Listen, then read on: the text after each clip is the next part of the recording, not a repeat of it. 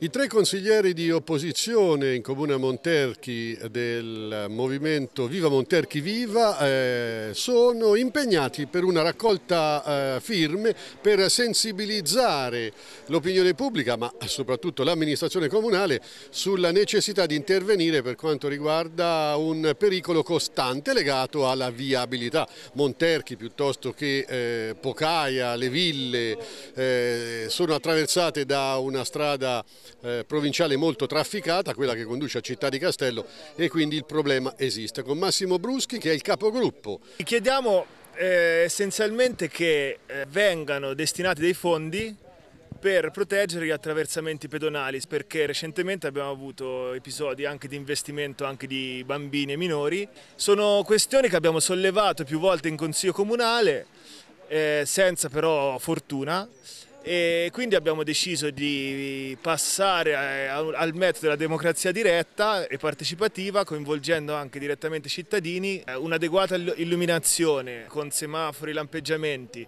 eventualmente restringimenti di carreggiate e o semafori nei punti più pericolosi, e vogliamo che siano installati anche a Monterchi. Qual è la risposta infine degli abitanti di Monterchi a questa vostra raccolta firme? Molto buona, direi, perché le persone capiscono che non è un'iniziativa che ha una qualche finalità, diciamo, politica o di parte, ma è un'iniziativa di puro buonsenso, molto pragmatica, e quindi partecipano tutti con molto favore, diciamo.